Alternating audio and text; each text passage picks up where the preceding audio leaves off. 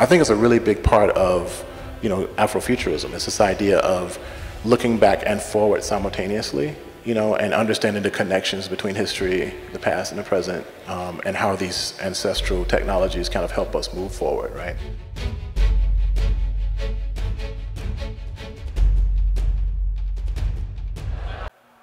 Hello, everyone. Welcome to First Fridays. Good evening. I'm Joel Kizan, Program Manager here at the Natural History Museum. Just a reminder, our theme for the talk tonight is Space, Time, and Beyond, Speculative Fiction and the World We Live In. We'll talk more about that, but first, a few things. Our theme for this season is Fandoms and Fantasy. We celebrate the intersection of pop culture fandom and the work and collection of NHM. Part of the work is bringing you folks here to NHM so we can not only share our stories, but be part of each other's stories and celebrate our rich and intersecting communities. So, I'd like to give a special thanks to our sponsors, Bank of America. I heard louder applause previous ones, but it's okay. No one likes Bank of America here? What? No, just Bank of America and Los Angeles Department of Water and Power. There you go. That's more like it. One more round of applause for Bank of America, because in case someone's here from. Yeah, there you go. Okay. Special thank you to our media sponsor, KCRW. Yay. And our event partner, I Am Sound, for helping make this series a success. We'd also like to thank our community partner, Pro Bono ASL, for providing interpretation for this evening's discussion. And now, NHM, it's my pleasure to introduce once again our host and moderator for First Fridays this season, neuroscientist and science communicator, Dr. Yewande Pearse. Enjoy. Thank you, Joel, and welcome to First Fridays, everyone. It's great to see a full room. Our discussion this evening, I'm super excited about, so let's get into it. So space, time, and beyond is our discussion theme, speculative fiction and the world we live in. So creating worlds and realities full of implausibilities and wonder is at the heart of fantasy building. But how can speculating on the impossible bring us closer to seeing what can be possible? So whether it's distant futures or unknown pasts, alternate realities, or galaxies far, far away, how can speculative fiction help us better understand social injustice, philosophical quandaries, and environmental threats? How has popular culture and mainstream media depicted the experience of people of color when telling these stories? And how important is it to have creators tell their own stories and cultural creators to amplify these voices? So this is our discussion theme tonight. Pretty thick, and we're gonna cover it all. So I'm super excited to introduce our guests for this discussion, John Jennings. John, round of applause. Thank you. So, this is going to be impressive. John Jennings is a professor, author, graphic novelist, curator, Harvard Fellow, New York Times Bestseller, 2018 Eisner winner, and 2021 winner of the Hugo Award for his work on The Parable of the Sower graphic novel adaptation with creative partner Damien Duffy. He is also the director of Abrams Comic Arts imprint Megascope, which publishes graphic novels focused on the experiences of people of color. His research interests include the visual culture of hip-hop, Afrofuturism and politics, visual literacy, horror and the ethno-Gothic, and speculative design and its applications to visual rhetoric. Jennings is co-editor of the 2016 Eisner Award-winning collection, The Blacker the Ink, Constructions of Black Identity in Comics and Sequential Art, and co-founder, organizer of the Schomburg Center's Black Comic Book Festival in Harlem. He is co-founder and organizer of the MLK NorCal's Black Comics Art Festival in San Francisco, and also CamCon at the California African American Museum. Welcome, John. Thank you. Thank you. Wow, okay. So as we've just heard, you are incredibly accomplished in several different genres and fields. So we're focusing a little bit on the speculative fiction space this evening. So, I mean, it really does beg the question, how did it all begin? And so I did a little bit of digging on the internet, and I heard that your mother actually greatly influenced your early interest in space, science fiction, comic books, horror, amongst other things. So I'd love to start by just hearing a little bit about how that's shaped everything that's led to today. Definitely, definitely. Yes, you can blame my mother for all of those things, right? My mom, Janie Mae, who might be watching later, I don't even know. Anyway, so a little bit about myself. I was born in 1970 in Mississippi. Came up in a very rural, agrarian kind of space, right? And so, you know, I started reading at an early age. My mom was an English major at Alcorn State University, or HBCU in Lorman, Mississippi. And she had all kinds of books later on, particularly like Edgar Allan Poe, and she was always really into, you know, Agatha Christie and Stephen King and, you know, things of that nature. And she started me reading science fiction like really early, and I was always really interested in mythology from various cultures. Yeah, it was really fascinating. And so I was looking at stuff like, you know, Chinese mythology, African mythology, Norse mythology, Greek mythology, these types of stories. And I was always really interested in, you know, folk tales and actually even superstitions as well. You know, I was raised with my grandparents as well. And so my grandmother, she'd always have these sayings that I thought were like just made up or whatever. But later with my research, I realized there was some things that were being brought through from the African diaspora that had kind of situated themselves in Mississippi, right? So, yeah, so that's where it started. And then, you know, my mom, she loved the fact that I started reading so early, so she basically started buying me comic books. And so, little did she know that she was creating an obsession that would become, you know. So like, yeah, so she was like, here's Spider-Man and Thor and Daredevil and Wonder Woman, you know, this kind of stuff. And so I saw the connection between Norse mythology and like The Mighty Thor by Stan Lee and Jack Kirby, and I was hooked. And so from then on, anything that looked like a comic book I was trying to read. I'm talking like Hot Stuff, Archie, anything, right? So it wasn't just superheroes, it was like the medium itself was very attractive to me, you know, so yeah. That's how it kind of starts, a little bit, but I could go on about it. Yeah, and then we're going to jump into some of these things, but also I feel like science was also pretty pivotal in your childhood. That's true. You know, I was really interested in bugs really easy, like entomology. I didn't know what entomology was at the time, but I was fascinated by like crickets and grasshoppers. I used to collect grasshoppers and fireflies and stuff like that. It was very, you know, Steinbeckian to a certain degree. I didn't know I was growing up in poverty. I didn't know that at the time. You know, that was happening as well. But you know, but it was also like, you know, this really kind of idyllic childhood where I got a chance to actually play and climb trees, and you know, I would literally climb on top. It was always a barn. I know this sounds like there's barns in Mississippi. I don't know if y'all. Anyway, I was like to climb on top of a barn, and I would lay, much to my mom's chagrin, you know, and look at the stars. You know, I was really interested in the constellations, and when I discovered the constellations all had stories, I was like, oh my God, this is fascinating. Yeah, so black holes and all that stuff, rocks. You know, I was just really interested in science across the board, and of course that leads to science fiction. Yeah, right. Of course. Exactly. So yeah. That's amazing. I love that it's your mother who gave you that early influence and then helped you to get into comic books. And the fact that your career has unfolded in this way, as we'll hear as we continue with the discussion, is really inspiring. We actually have a visual, because I think that led to one of the topics we're going to cover is Afrofuturism, and you're very much present within that space, and it's just your contribution to that space has been really, I think, significant.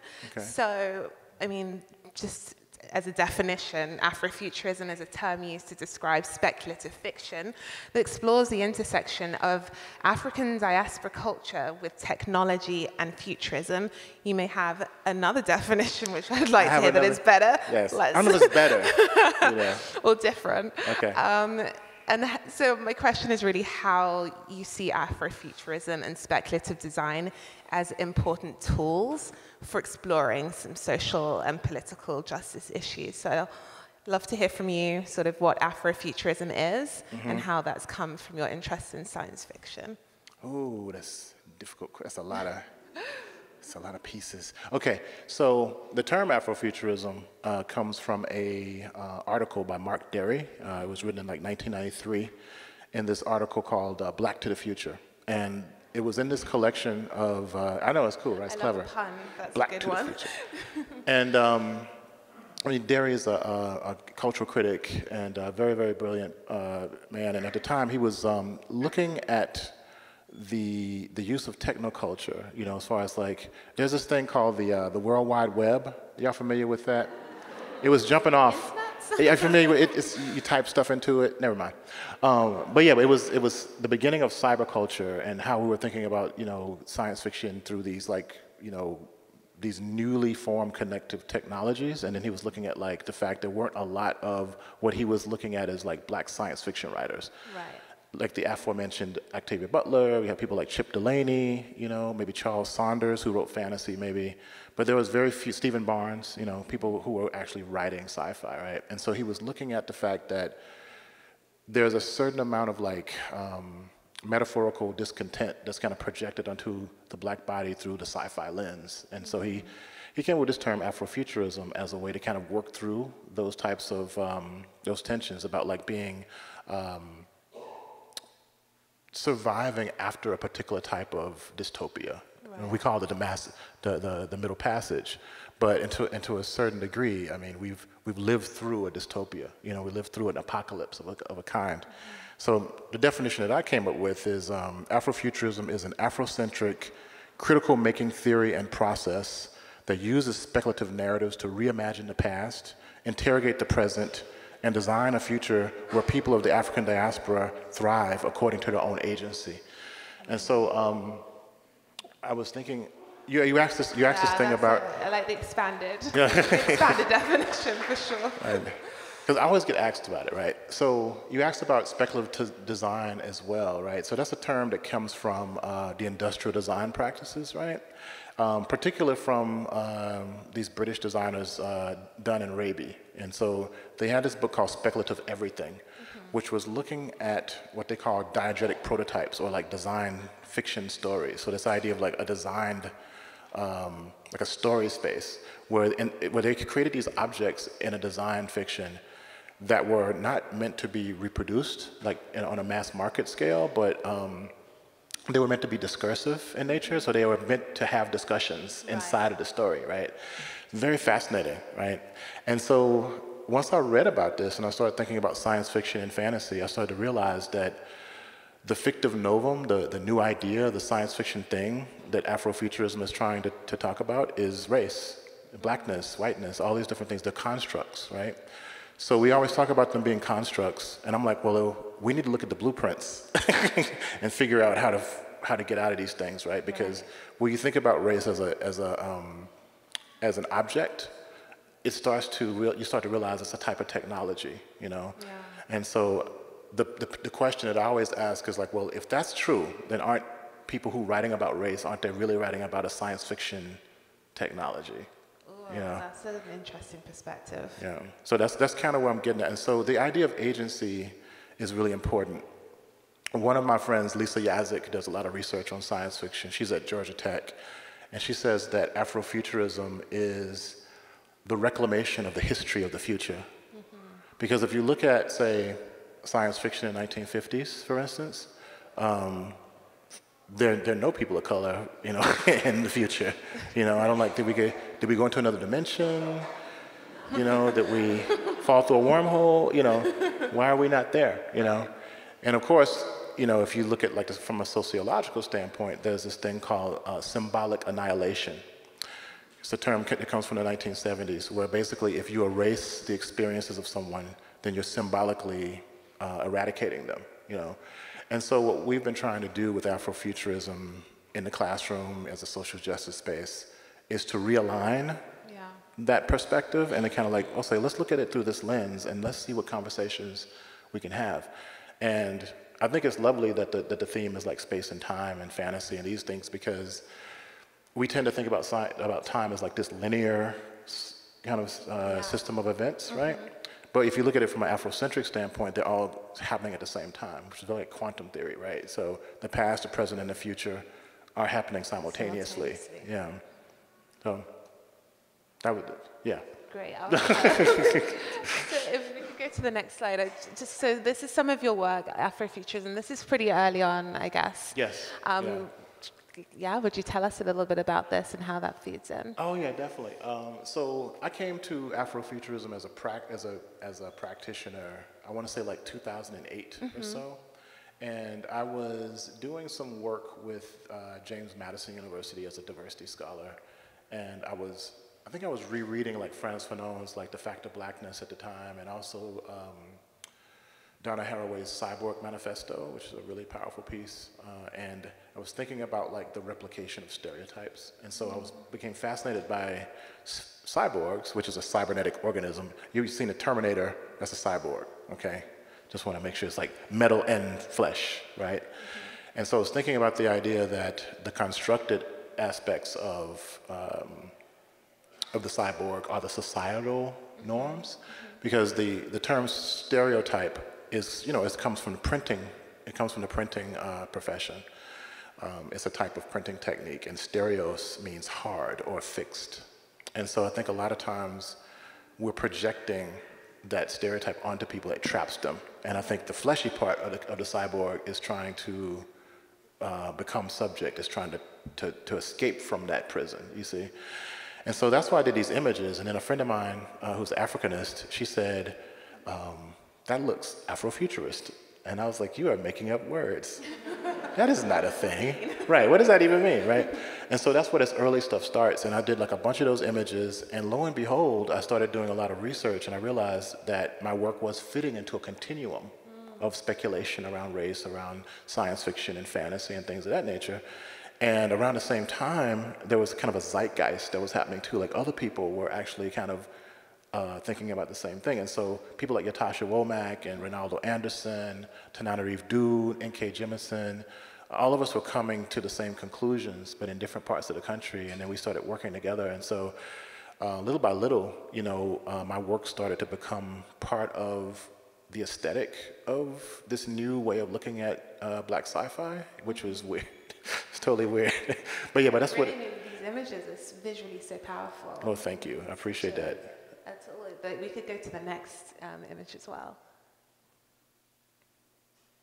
So this is another project that extended from that. Yeah, so what started to happen is I started to work on a lot of book covers for the Academy, like this book Wish to Live or this piece Home. The other cover is for Mindy and Keith Obadike's science fiction opera they did called Four Electric Ghosts, which is like taking the work of, what's his name? Amos Tutola, is a Nigerian writer, and he had this book called My Life in the Bush of Ghosts and The Palm Wine Drinkard, which were very speculative, but very African, right? Very Nigerian. Language is very interesting. Yes. Yeah. So imagine that aesthetic and Pac-Man. Yeah. Yep. And I was like, what? What? And it was an opera, and so I ended up doing like the book for that. So again, I was starting to reconnect. I was starting to connect with these people who were thinking like this, and across the country. I actually put together a couple of what turned out to be Afrofuturist think tanks in like 2014, 2015 at Loyola Marymount University with Adeli Funama. They were called Astro Blackness. And I think a bunch of us were trying to figure out like what was this new iteration of Afrofuturism and black speculative thought, and how could we use it to better ourselves, better the world, better our students, Yeah. Yeah, because it's not a genre. It's actually an epistemology, a way of thinking, looking at the world. Philosophy. Yeah, exactly. So that's what. So these covers kind of like represent the growth of that thought to a certain degree. I can see that, and just knowing about your work and your background and sort of what we've just kind of explored with some of your work, the through line is very much storytelling. That's correct. And I love that weaved into this idea of Afrofuturism. There's also this interest in science fiction. This evening we're talking about space and time, but a lot of those themes come into this creativity, and I feel like it's such a powerful tool to explore some of these concepts. And so thinking about some of the characters, so moving into your kind of comic book or graphic novel work, the next slide I think shows one of your characters, the Mighty Struggle, which is a character who passes through time and space. Yes. And I think it's really interesting because, I mean, we've spoken about your early love of stargazing and lying on top of a roof and being like, constellations, so cool, and then getting into it and keeping it. But as an Afrofuturist and graphic comic book artist, I wonder how you see the intersection of art and science in exploring and actually understanding the concepts of space and time, and how you incorporate them into your work using the Mighty Struggle as, I think, a really good example An of example.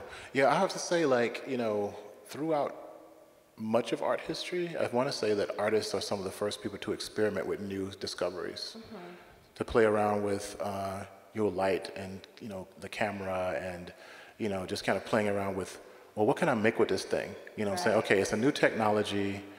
How is it going to help me make better art? Is it useful to me in some way? It's all about, you know, how can I express myself through it, you know? And I want to say that artists, that's where you see like a connection between inventors and artists constantly. Like someone like a Da Vinci makes total sense to me, right?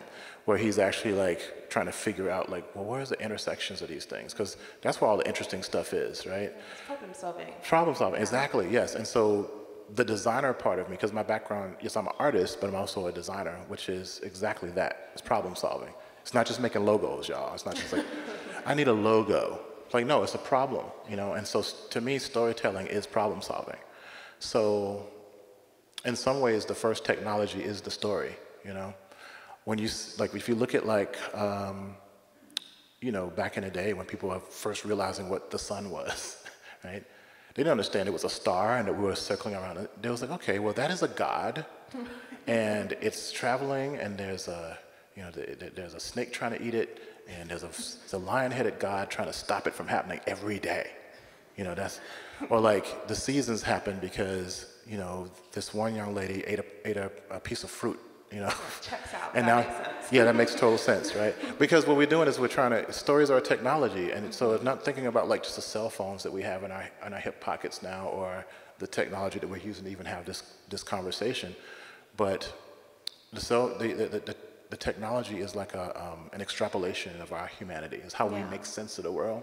So that's how I think about storytelling. You know, if I want to solve a problem, I make a story about it, kind of to think through it, because I think speculative fiction in general gives us a certain amount of distance from the thing, so we can actually speak around it. We can look at it from different angles, you know, safely, right? And Octavia Butler was extraordinary at that, right? So about the struggle. So one of the things that I was really interested in is, to borrow from my friend Stanford Carpenter, who is an anthropologist who studies comics, the idea of constituencies, you know. The superhero has become a national symbol, you know? Like, so for instance, you look at a character like Superman. Superman is the ultimate immigrant. It's created by two Jewish teenagers. He can't go back to the world that's been destroyed. His powers come from his new world, and he has this kind of like pseudo-Hebraic name. His real name is Kal-El, right? And he then adopts this new Americanized, you know, name, Clark Kent. Clark Kent, right?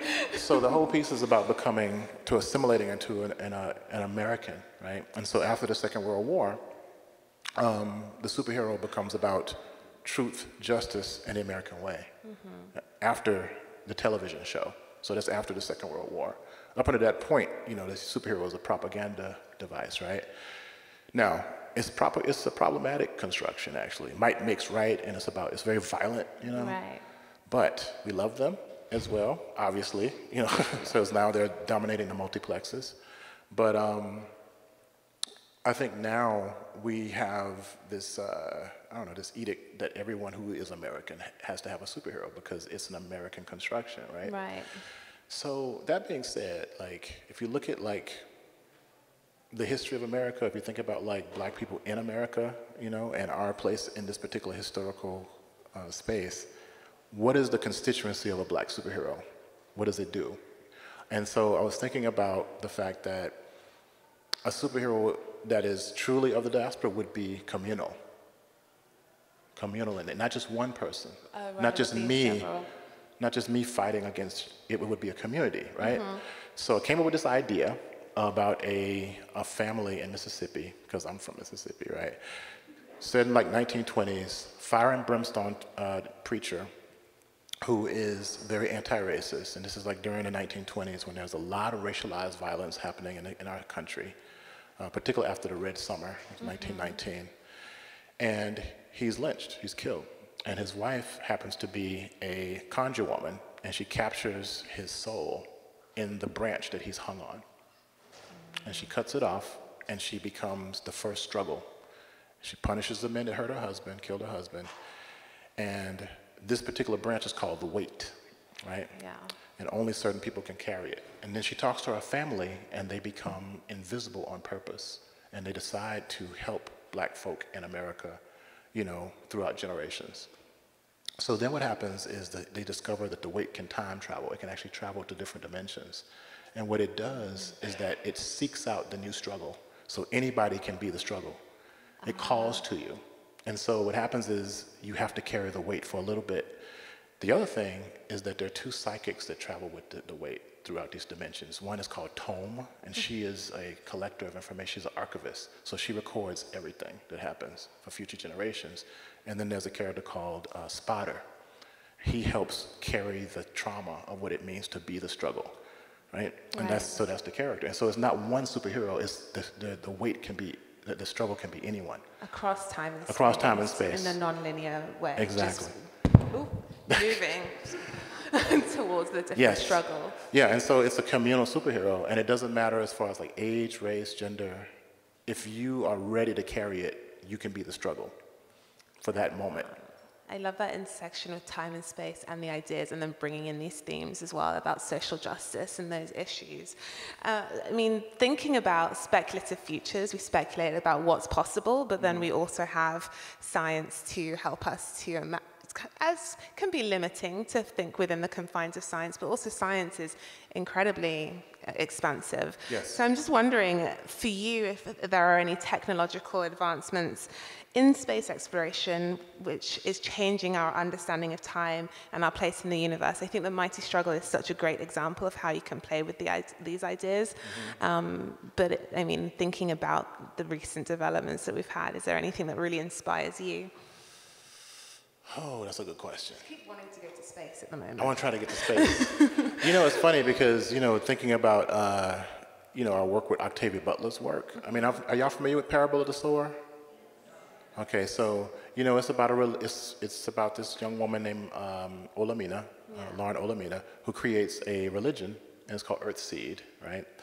And she realizes that we've totally decimated our planet. It's hopeless it's going to be really bad on Earth, right? Yeah. And so she's trying to get to space. She's trying to actually like create a place where we can actually populate the galaxy and continue. And she feels like that's the only way to do it. So she's actually like combining, you know, the survival of the human race with religion, but also with science as well. Yeah. You know, so I think that's a really interesting thing.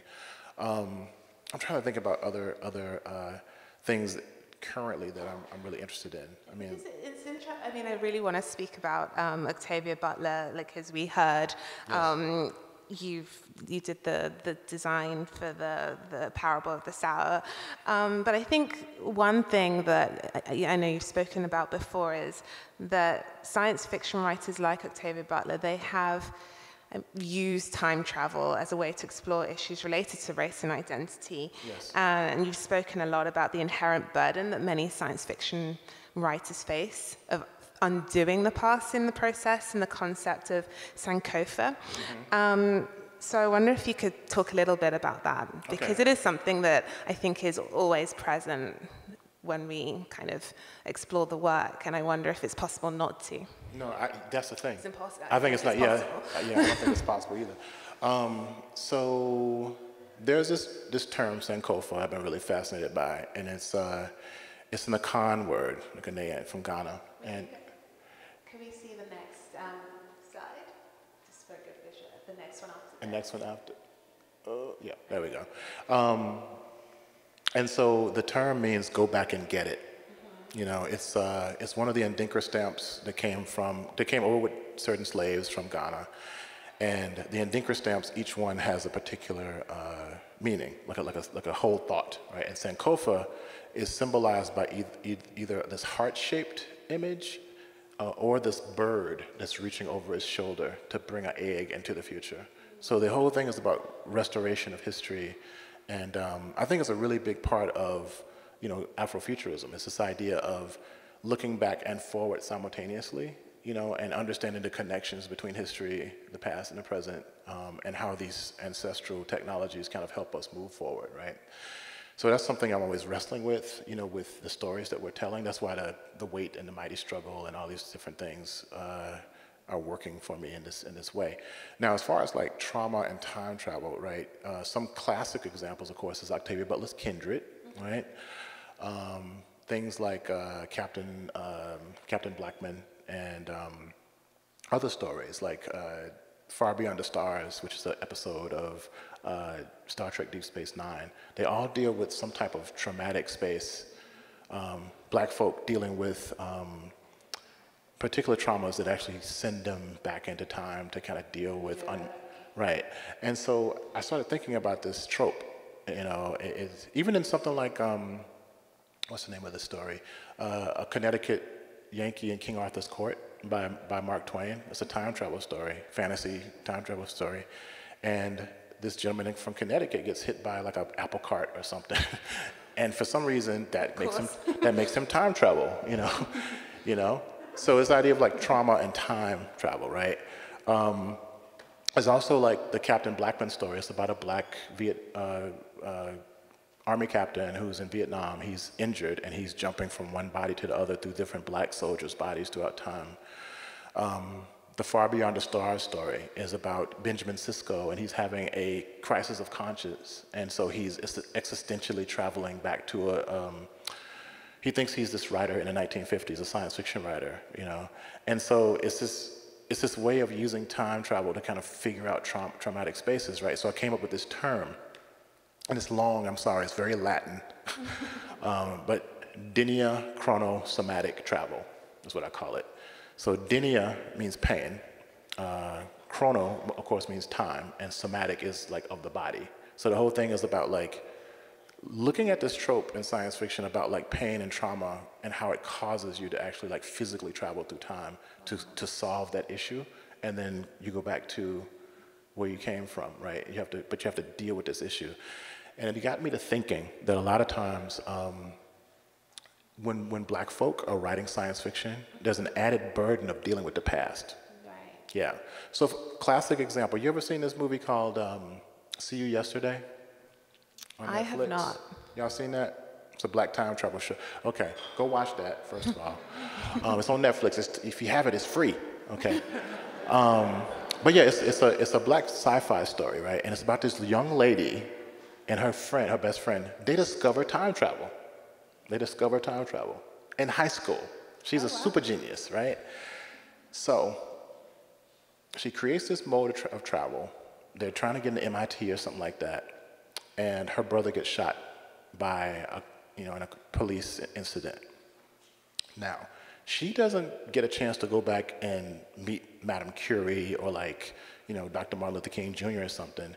She now has the burden of going back to fix the death of her brother, you know. So it's not escapist in nature, it's very utilitarian. So they're using it to have these conversations about police brutality and stuff. She doesn't get to like have flights of fancy and, you know, hang out on Mars or, you know, bump into Doctor Who or anything, right? She has to deal with racism first, you know. And if you see the story, you know, it sets up the idea that a black body always has to die to actually fill that void. And it's almost like racism itself is a force of nature. It's a really interesting film, you know.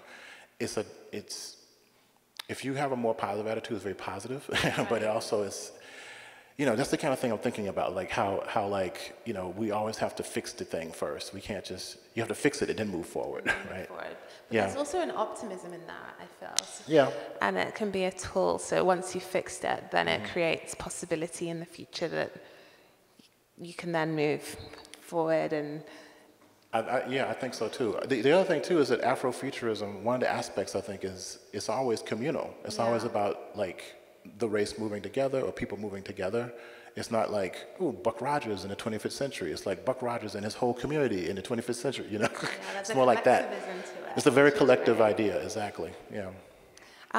So, I mean, talking about speculative futures and staying on that, I mean, it really does involve imagining alternate realities and worlds, and I think the genre of storytelling, and it can really help us not only understand our current reality, like we've just described, but helps us envision a better future. And this can expand into environmental justice in the environment and so many different things. Yes.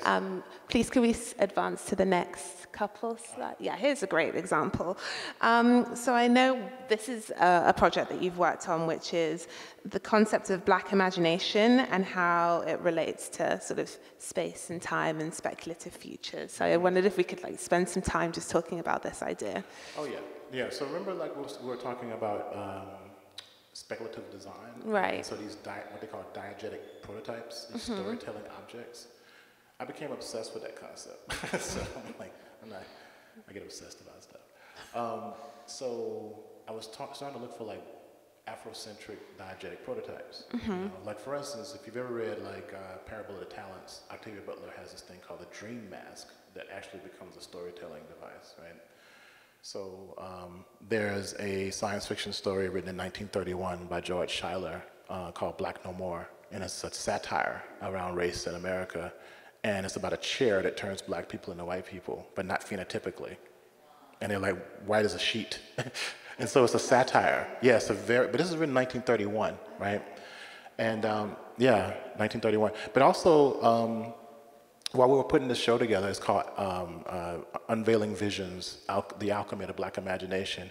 We were referencing Robin D.G. Kelly's book, Freedom Dreams, you know, the radical black imagination. So we're thinking about the fact that, for instance, at the beginning of every revolution, every site of change is someone imagining themselves in a better space. So for instance, I always say that one of the first Afrofuturists in our country was the first slave that said, you know what? The slavery thing is not really my jam, you know? That's not my jam. I'm gonna actually run north. I'm gonna look at the star. These shackles are not for me, you know, and I'm gonna imagine myself in a better space. So I also think of like people who you know, during the Great Migration as Afrofuturists. They were like, okay, this Jim Crow stuff is not cool. We need to get up out of here. I'm tired of being in this space. We need to go somewhere. So Chicago is like Wakanda, you know what I'm saying? You know, Yeah. so I started thinking about these ideas of black speculative spaces, and I started being really inspired by John Akomfra's ideas. There's this film by this gentleman named John Akomfra. It's called The Last Angel of History. And it's a really cool documentary about black techno music. And yeah, it's about techno music and science fiction. It's awesome. It came out in '97. And so he has, the interlocutor for this particular film is this thing called a data thief. It's a time-traveling archaeologist. Oh, wow. Yeah, and he's putting together like pieces of black history, right? And it starts out, if you look at the trailer, are you guys any blues fans? Are you familiar with like the Robert Johnson mythology? So the Robert Johnson story, I'm from Mississippi, like I said, so I've been to that crossroads. Where Robert Johnson goes to this crossroads to speak to the devil, right? To become a better blues guitarist, right? And in the story, he says that the blues is a black secret technology. And it just blew my mind because I never thought about music as a technology before. Yeah. So that was a really big inspiration. The other thing was the idea of the veil by W.E.B. Du Bois. He talks about black people living in a veil that is, there's a lot of black life that's unseen and invisible. I was like, man, that sounds like a parallel universe, actually. So yes, but the thing is that Du Bois wrote science fiction. He wrote this piece called The Comet in 1920. It was a post-apocalyptic sci-fi story. And then, while we were putting this show together, we discovered that, well, two scholars came across a science fiction story called The Princess Steel. And it was written in 1909, 20 years before science fiction was coined as a term by Hugo Gernsback. 20 years. Wow. So we've been writing science fiction for a long time. We're just calling it black literature, right? So in that story, he has this device called the megascope that can see through time and space and other dimensions. And he uses it as a framing mechanism for a fantasy story that is his critique of the US steel industry, because why not? And he didn't even publish that. It was just in his papers. Oh my goodness. I'm like, it's 1909. I can't get my head around that timeline. Or 1919? No, that's not right. I'm trying to remember when Of One Blood was written. I think 1912 or something like that.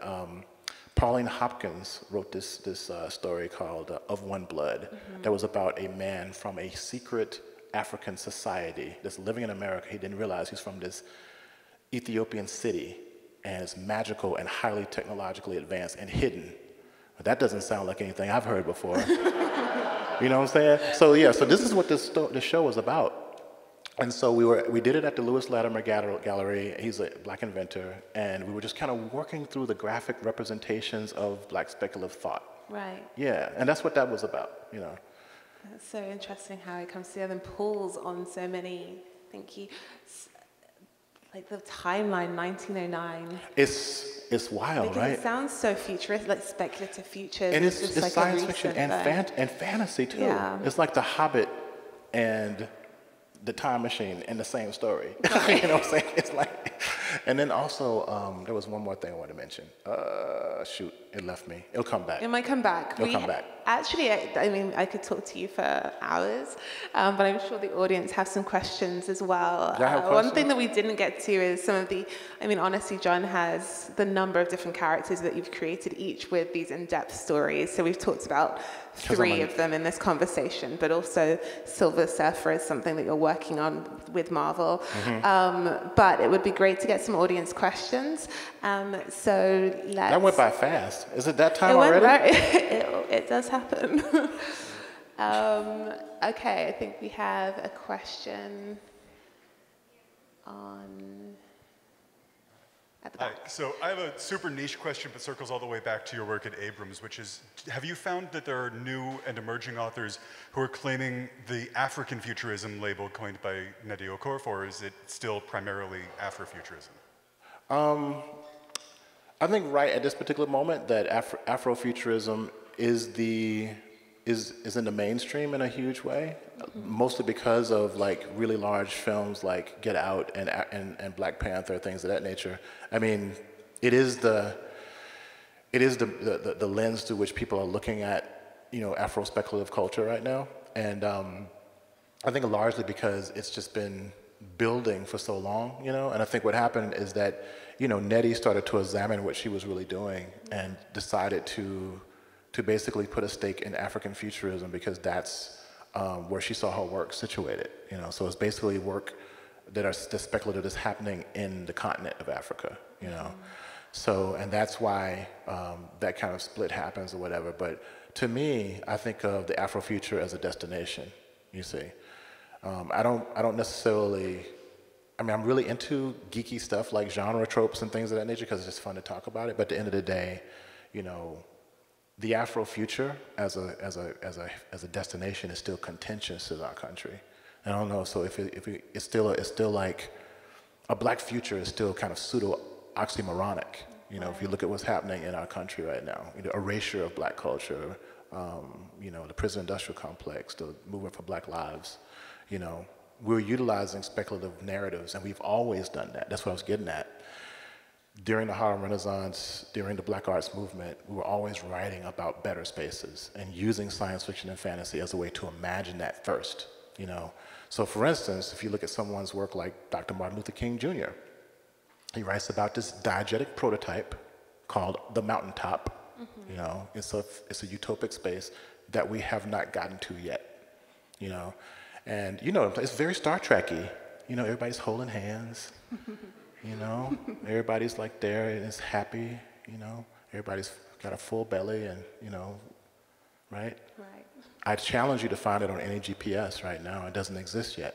And so he was using an imaginary space to talk about the future. And I think that's what's really powerful right now. So yeah, I think that right now, Afrofuturism currently is the parlance to talk about it. And I think it's honestly just because it just rolls off the tongue better. Right. I mean, it's just very marked. It's like Afrofuturism. Oh, what is that? You know what I'm saying? That's a good- But that's a good one. but right now, you know, we are in a space where Carnegie Hall just did an 8-week Afrofuturist festival in New York like last year, or like at the Blacksonian and the National Museum for African American History and Culture, the Blacksonian. There's a show that just opened on Afrofuturism right now. So yeah, that's. I mean, I don't know if we can get more mainstream than the Smithsonian, you know. So anyway, did I answer your question? Yeah. I feel like I went off on a tangent. That was a lot, right? Anyway. A question just over here on the left. Hi, yeah, I'm not sure if you touched on this because I walked in, you were talking about Cyborg. I'm wondering if you were referring to the DC character like Victor, but I was wondering if you knew or had an idea of his relation to Afrofuturism. Okay, so I caught like, so Victor Stone, you talking about Cyborg from DC Comics? Okay, he's with the thumbs up. Okay, I saw you. And so you were asking, are there any other connections besides him to? I wasn't late, so maybe that is who you were talking about. Just heard the word cyborg as well. I was walking in, so maybe you already touched on it. I'm missing. Well, I'm missing the end of it. Say the question again. No, yeah, I'm just wondering, maybe you already touched on Victor as a concept of Afrofuturism, but I was wondering if you've seen connections of his character to. Oh, okay, yes. Got you, okay. Yes, yep. I think the, yeah. The cyborg, I think, is a huge part of Afrofuturism. If you look at like the original article by Derry, he cites Milestone Media as comics as part of the discourse actually early on. First, you know, because comics are still considered like low and for kids, that you don't really see as being literary, but they've always been in the conversation, you know. I think honestly, and because Derry wasn't looking at comics at the time, he was looking at like literature mostly. There's a character from Marvel called Deathlock that was created in he was created in the 70s, but a black version of him was created in the 1990s. And if you read his original definition of Afrofuturism and you look at that narrative, That's it. it's Afrofuturist. It's very Afrofuturist, yeah. So yes, sir. Yep. We have a question in the front to your right.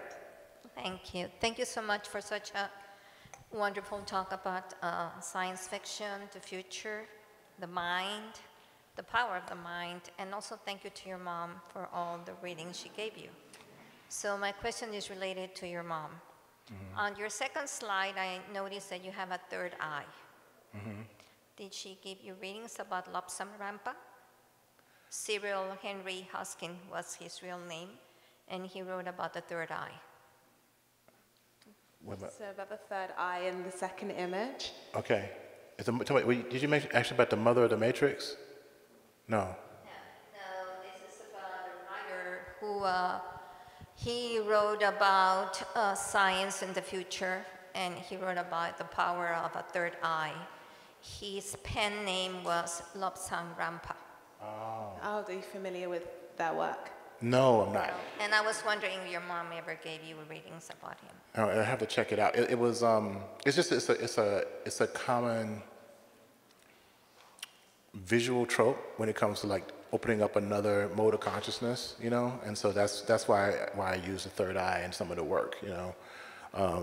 It's actually referenced in hip hop. It's referenced in like Black speculative culture, you know. It's basically like another way of looking into it, to pierce the veil, so to speak. Yeah, so that's why I used it. So, but I'm not familiar with that work at all, actually. So.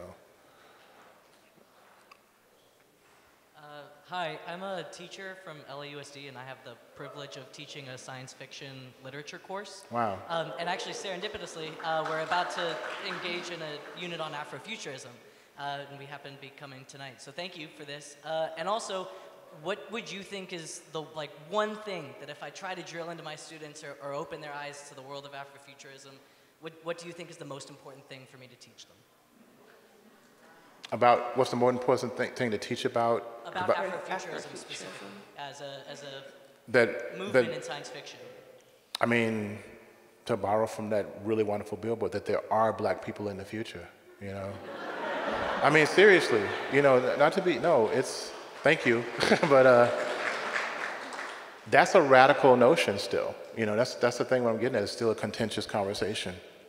And that black folk have always been thinking about the future very differently. You know, as far, like I said, from Pauline Hopkins to Sutton Griggs, Martin Delaney, W.B. Du Bois, Amiri Baraka, the list goes on, that the way that we've been thinking about technology is really about liberation, you know, mostly. It's not like fanciful.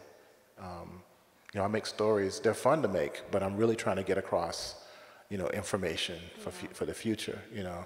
So yeah, I mean, I guess that's one of the things I would get at maybe, you know, and that this is something that is not a new thing. It's an iteration of something that's very old and ancient, you know. Even the character that Avery Brooks plays, he talks about that in there's this part when he breaks down, he talks about the idea of the story being that's ancient knowledge. He actually says that. He actually says that it's ancient knowledge. Yeah. So anyway, I just got excited about that.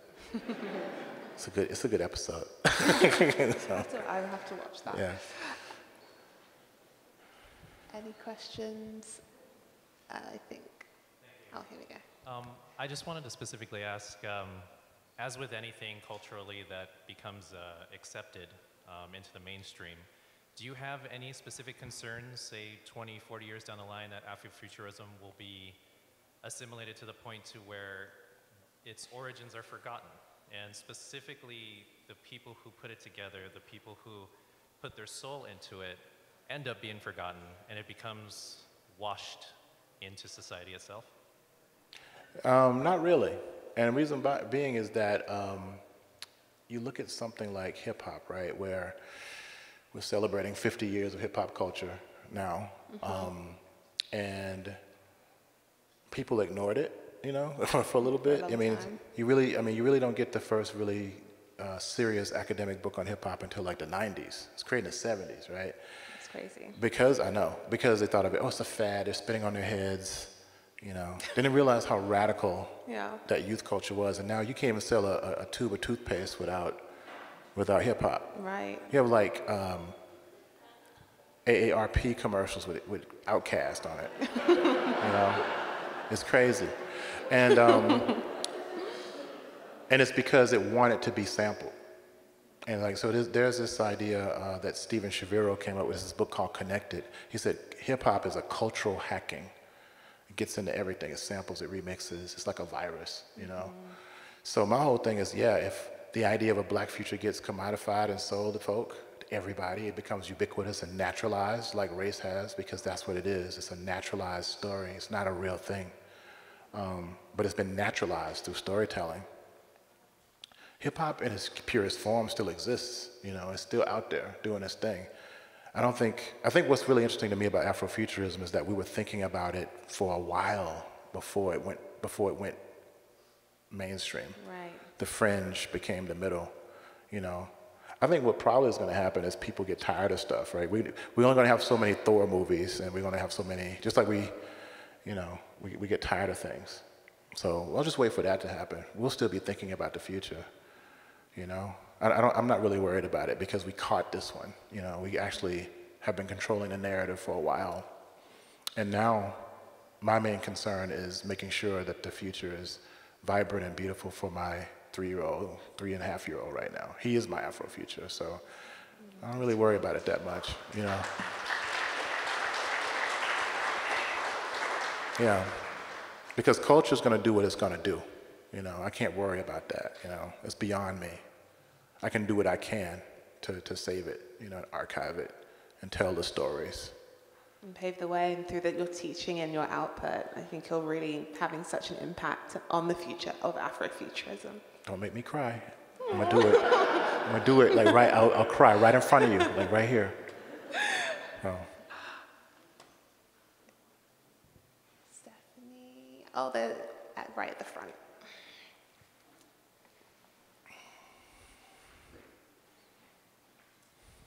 Okay, I just want to say you are amazing. You are so ahead of your time. Your thinking is amazing, and you are on a different level of consciousness. Okay, you're really trying to make me cry. No, Stop it. That is just the truth. But what I'm saying is because you're so awake and aware, do you see Afrofuturism as humanitarian futurism? I definitely think that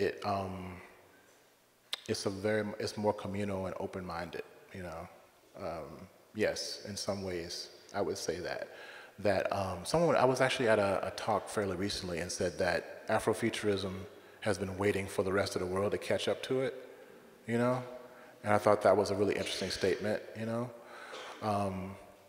I have to say that a lot of the narratives do think about the human race a lot, you know, as far as like what the future is gonna hold. And yeah, it's about collectivism, definitely. That's a really interesting comment. Yeah, I think it could be a more inclusive space, you know. Yeah, I mean, because a lot of times, you know, people who have been oppressed or erased understand the systems better than the constructors of the system, because we're always trying to figure out ways out of it, you know, and you understand it better, you know. So yeah, I think that could be possible, you know. I think that's a great question to end on. I think we'll be out of time for Q&A. John, this discussion has been incredible. We've talked about Afrofuturism in a way that I've never sort of spoken about before. So thank you so much for sharing your work and for everything that you brought to this discussion. It's been incredible.